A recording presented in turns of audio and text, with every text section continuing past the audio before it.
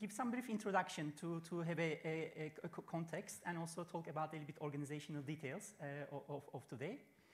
Yeah, we are a little bit unlucky with the weather, but I hope we will have a nice and friendly atmosphere here in the auditorium. So, yeah, the topic of today is sustainable research software development.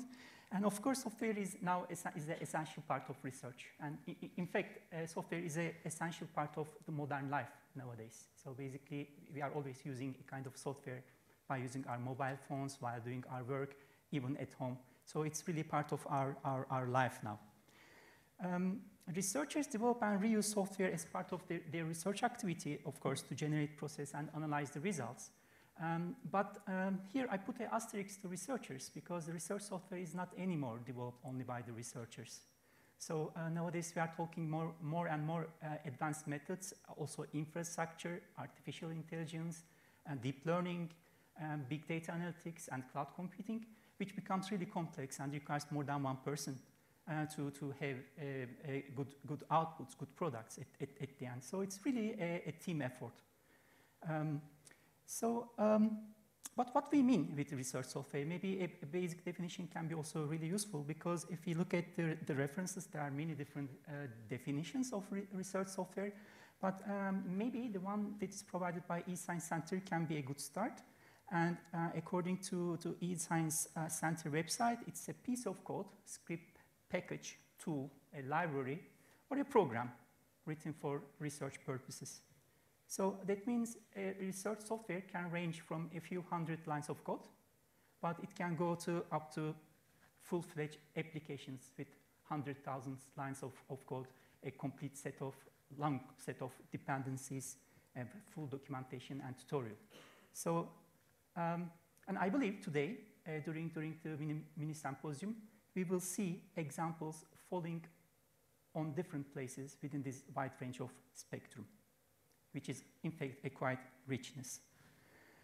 What makes research software partly different from other software? Actually, there are some important characteristics, such as reproducibility, reusability, and also the accuracy of the results. So these are really important. And at this point, maybe we should also open a parenthesis for open science, because open science practices and principles makes also these characteristics more and more important. So nowadays, when we try to develop research software, actually we try to be careful also with these characteristics. So existence of research software is just the first step. It is crucial, it's necessary, but actually it is really important to make it also sustainable, to keep it alive in long term. So there is also an asterisk there for the long term because it is also quite relative, you know. So nowadays the software landscape is changing very rapidly. The developments are very quick. And in fact, if sufficient attention is not paid during the development, then the research software becomes very easily broken and unusable in a quite short period. And from a short period, we can even mean a few months, for example. So what can we do to make the research software sustainable? So, well, there are several options that are available. We have the FAIR principles, so to make it findable, accessible, interoperable, and reusable.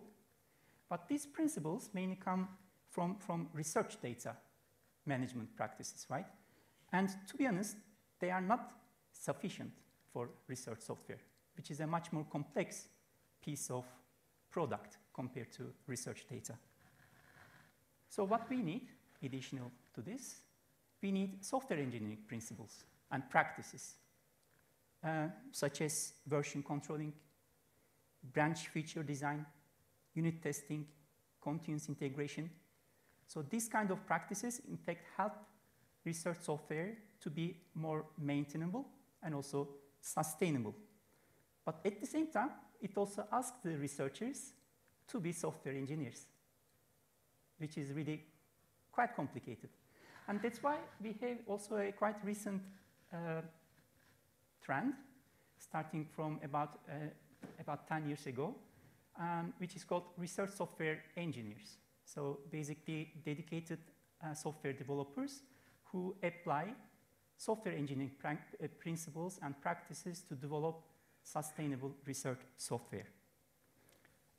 It is rather a little bit interesting because we have today eScience Center and ITC is the joint organizers of this meeting.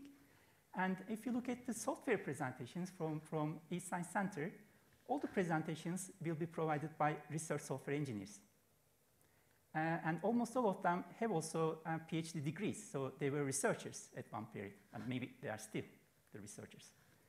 But if you look at the ITC software presentations, then we see that there will be academic researchers or software developers who will provide this presentation. So we don't have research software developers here at ITC. It is not officially recognized as such. And in fact, to be honest, ironically, if you look at the official personal pages of the software developers provided by the university, we see that they are only indicated as support staff. So, so even the software developer notion and title seems to be unrecognized, which is unfortunate, I will tell. Of course, we can develop good software by applying correct principles, but in fact, a community is also an important part of research software now, like all the other software, especially for open software. So in order to make your software available, useful for other people, you have to create a community. So you need to be able to build a community and maintain it, which is really quite difficult. So it sounds difficult, but maybe it's not impossible. And today, in fact, we will talk about this. So we will talk how we can make our research software more sustainable. We will learn more about each other's software, and we will also discuss the needs and challenges for sustainable research software development. We have a rich program, a little bit packed. So I won't go into the details, but I just want to indicate the coffee breaks. So before 11:30, we will have a coffee break. And then in the afternoon session before 3:30, we will have another one. Between 1 to 1:40, we will have the lunch. The lunch will be outside in the foyer. So actually, all the events will take place in the vicinity of auditorium today. We will start with some presentations about eScience Center and the scientific departments of ITC. You will see an asterisk because some of the departmental presentations will also talk about the software that is developed by the departments. And then we will have a session dedicated to eScience Center software. We will have presentations about 7 different software packages that are co-developed by eScience Center. And then after lunch, we will have presentations from ITC software, basically. And we will end the symposium with an open discussion about the needs and challenges of sustainable research software development, with a focus on geo-information and Earth observation. But I think the discussion might be also a little bit more general. We hope to have a group photo outside, but the weather is unfortunately not nice for this, so maybe we will have it here or maybe in the foyer. So I think we can find a nice time for that purpose. So we want to have the event as interactive as possible. So for the questions and comments, we created a collaborative document. So if you scan this QR code with your phone, you will be able to access this URL address, which is also very easy to remember. So tinyurl.com/sustainable-research-software. There you will see a document which you can edit. It's not necessary to sign in. You can start immediately editing and putting some information. And we kindly ask you to provide 2 information. The first one is your personal information. So there is a section called participants. Please put your personal information there, including your institution email address. And please select a nickname and use this nickname while posing your questions and comments also in that document. So very quickly, I want to go to site so that I can show how it works. So this is at HackMD. So when you go there, you will see a read-only version of the text. Just to make it editable, you can click this bold option, which will open the text. Here, basically, you can put information and it will be visible directly there. There are some sections which are indicated, please do not edit, so which is the introduction and the program. But then if you go to the participants, here you will see the list, so please add your name there. And the next section is presentations. So for each presentation, there is a subsection that is available. Here you can put your questions or comments. So at the end of each presentation, we will have a look at it, and then we will pose those questions. And the last section is also available for open discussion and basically the feedback about the event. Okay, you already started. Thank you.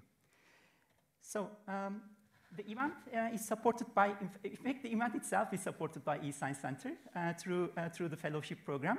So the fellowship program, in fact, aims to support individuals who have ambition to promote and improve the use of research software. And our project is called GEOnnect. So basically, it aims, in fact, to bring eScience Center research software engineers and ITC researchers together to promote uptake of research software and also to promote better software development practices. Maybe at the end of the day, I will provide a little bit more information about it. But before finishing, and because I started already the acknowledgements, I also want to thank people, not at the end of the day, but maybe at the beginning. First of all, we have Yoptam. He's in the backstage. He's helping for the live broadcast and organization of the event. Then we have Liande Aldering. I think she's not here right now. Yeah, she will come back forth. She's the project officer of ITC Faculty Bureau and Geo-information Processing Department. We are working together with her for the project. And today, if you need any help and if you cannot reach me, she is the one you need to look for. Okay? And then finally, we have Yifat Dizigan from eScience Center. She's the section head of Environment and Sustainability section. And at the same time, she's my contact point for the GEOnnect project. So basically, the program of today's event is a result of joint collaboration between us and brainstorming and the results of discussions. So thank you very much for that.